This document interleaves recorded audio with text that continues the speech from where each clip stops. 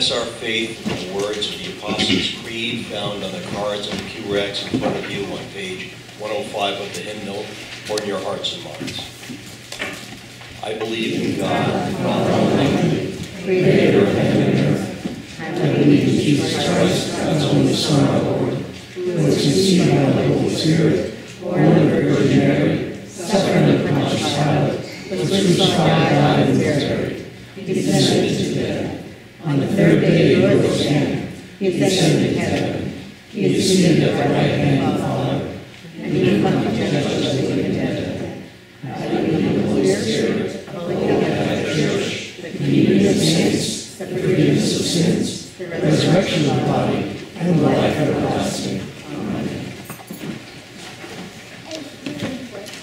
With the people of God gathered here and throughout the world, we offer our prayers for the Church, those in need, and all of creation. For the Church, for missionaries and teachers, clergy and laity, and all ministers who proclaim the gospel in word and deed, that the Son of Righteousness enlighten the whole earth. Let us pray. For rivers and lakes, hills and mountains, fruits and vegetables, and animals great and small, that creation thrive, and that we care for all God has given us. Let us pray. For all in authority at the local, state, provincial, national, and international levels, and for our President-elect, for those who advocate for equity, and for relief workers and their supporters, let us pray. For those who hunger or thirst, for those who doubt or are terrified, for those who suffer in body, mind, or spirit, for Michael Feist, the family of Marianne, Gladys, and Gia, and for those who are listed in our prayer list, who we name in our hearts or aloud right now.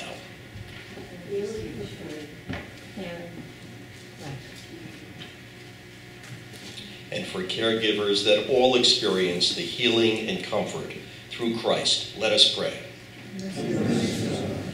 For those gathered in this place to hear the gospel and receive the good gifts of God through Jesus Christ, that guided by the Holy Spirit we serve our neighbor who is in need, let us pray.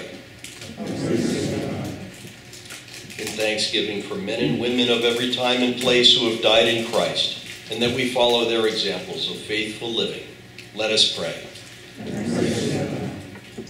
Almighty God, you have promised to hear those who call upon your name. We commend all our spoken and silent prayers to you, trusting in your abundant mercy through your Son, Jesus Christ, our Lord. Amen.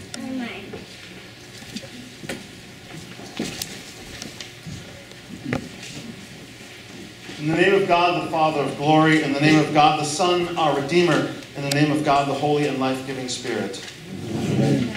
The Son of Righteousness shall rise with shining beams of healing. Let us gather under the wings of God's mercy.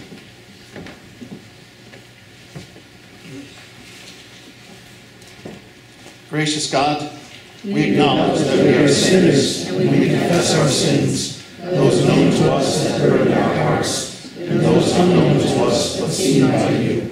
We know that before you nothing remains hidden, and in you everything is revealed.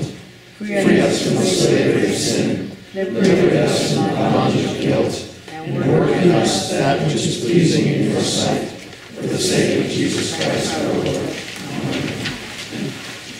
With a heart full of mercy and compassion, God saves us and forgives us all our sins.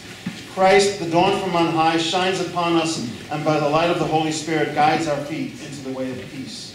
Amen. The peace of Christ be with you always. Share the peace of God.